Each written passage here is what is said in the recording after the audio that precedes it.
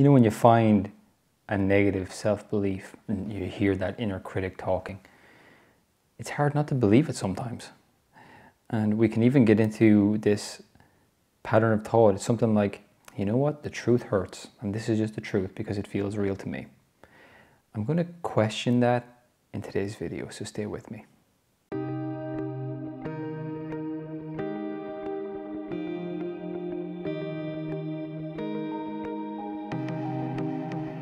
Got a really great question here from Abel, and Abel's question, it starts off with, I recently got some very bad feedback at work and my confidence has been badly set back.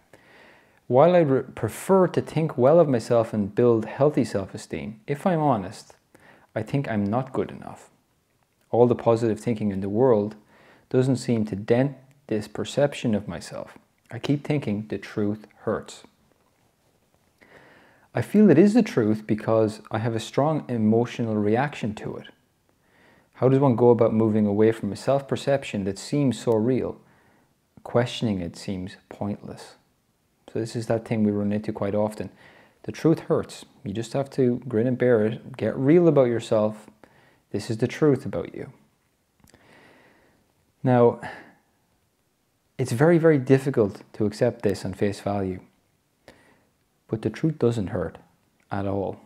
And if you're in touch with some kind of self-narrative or self-talk or based on something someone has said and you've internalized it and it feels terrible, you are not hearing the truth about yourself.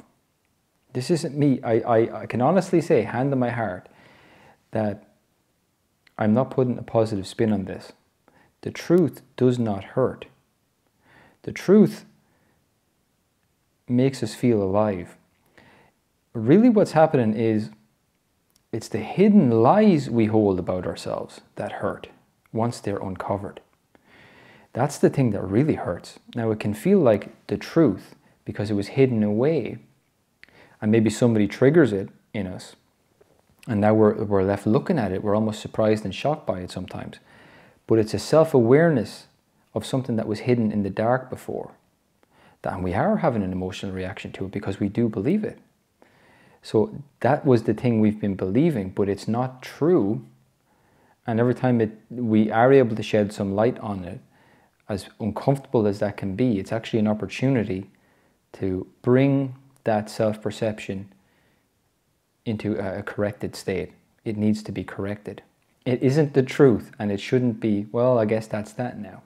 Just because we weren't aware of it before. This is the whole point of self-awareness, is to become aware of the things we secretly think about ourselves. So it's very hard to accept that the truth doesn't hurt because we've all been hurt so many times in the past and disappointed, and there's that quite often that inner critic can be very, very incessant and repetitive, but it's not true. Just because it's very, very vocal doesn't make it more true. In fact, it's probably an indicator that it's not true because there's inherent insecurity if it has to speak so loud about its perspective. So the emotion is really the litmus test. And anything that makes you feel good about yourself, self-empowered, makes you feel like your life is worth living and it has purpose and there's hope. That's the truth. That is steering you towards the truth at the very least. Capital T truth. And emotion is what we follow with that. In Abel's question there's this emotional reaction he talked about. And that emotional reaction is an uncomfortable feeling that only comes up because there's a need for correction to take place. That has to be brought to the truth. It isn't the truth itself. So one of the things we have to really come to terms with here, I say it quite often, it's the acceptance that we have a perceptual problem. And this comes with an awareness and an acceptance that the thoughts that are in my mind, that I'm reacting to so strongly emotionally, are anything but trivial. It's because that inner critic is so repetitive and so vocal all the time. We kind of have this coping strategy where we just kind of dismiss thoughts as just chatter.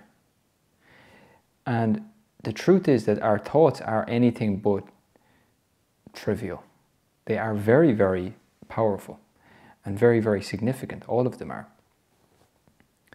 So the problem is, of course, it's kind of helpful in a way that when we're feeling and hearing this self-talk all the time and this self-condemnation and judgment, it's kind of helpful in the moment to kind of say, well, look, it's just thoughts, it's just chatter. But the danger of that is that we'll have an attitude of not taking our thoughts seriously. And that can put us into a mindset of helplessness, where we're not really consciously making deliberate choices about what mindset we're going to live from. One that's fear-based or one that's self-empowering and self-expressive and creative. The truth is that we're actually afraid of our own thoughts. The mind is a very, very powerful thing, and we can become afraid of it just because it can be such a bully towards us sometimes. And usually this is all internalized stuff. It's not even our own thoughts. It's from the past, usually. But we can become afraid of it. So we choose to kind of see them as ineffectual. But the way out of this is to start to recognize that the mind is a very powerful thing and it is worth respect. And if we can respect the power of your own mind, now you're in a real position to start changing it a little bit. And to get in touch with the truth, not these hidden untruths we hold about ourselves. So I've talked about many ways in which you can sort of challenge those thoughts, the inquiry being one of them, challenging those old narratives. But we also want to get into, there's a kind of a problem if our inner work is all about undoing guilt. I mean, we don't want to be constantly focused on undoing guilt. We want to get into proactive mindset where we're being creative and our mind has become an ally, something that we use in our lives, rather than something that only needs to be kind of corrected because it's problematic. Your mind can be a great, great asset, but it can also be a very, very challenging thing to deal with if we don't respect the power of it. So any kind of thing that we can do to shift from a mindset like that, inquiry being one of these things, choosing different thoughts, self-awareness, which is, I think, something that you are actually developing here, which is very, very good. Anything we can do to shift out of that mindset, choosing your own story, choosing your own self-narrative, one that maybe is new and not something that you've carried over from the past, because we carry these narratives for years sometimes. It's painful to become aware of them, but you're not becoming aware of the truth, you're becoming aware of an old narrative, an old program running in the background that has not served. And it's once we become aware of it, well, now we can really start to do something about it. But it needs to be awareness, then it needs to be corrected. And the correction is to shift into an entirely new way of seeing yourself, where your perceptual problem is gone and you're seeing yourself in an entirely new light. And that is possible. It takes practice. It takes a little bit of mind training to do it. But you actually can do that. You have the capacity. We all have the capacity to do that. That is the good news about this. Our ultimate responsibility and our ultimate power comes in accepting that the way I see myself and my life story is a matter of choice. And I can choose to disregard this old narrative that has been holding me back, keeping me down for so long, and replace it, correct it with an entirely new story, a new way of perceiving myself. So I hope, Abel, that is helpful. If that old narrative is really deeply rooted in place, that's okay. The good news is that over time, we can start to shift away from that old narrative, and it is possible to do it. In fact, one of the biggest obstacles we have to change is the belief itself that I can't change. The other one I talk about sometimes is the belief that I'm not even worth changing for. So those two are two real big roadblocks we'll come into contact with in this work. But change is possible.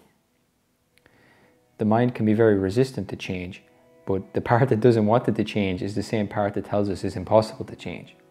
I hope that makes sense. So Abel, I hope that's useful, and great question. I hope it was useful to somebody else out there watching as well. Thanks as always for being with me, and I'll see you again very soon in the next video. Take care of yourself. Bye bye.